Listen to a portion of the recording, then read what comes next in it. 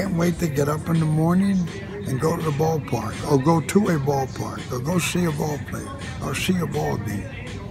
I feel honestly that I still have enough of good talent to continuously help an organization. I love being with people. I love being with people that love doing the same thing I'm doing.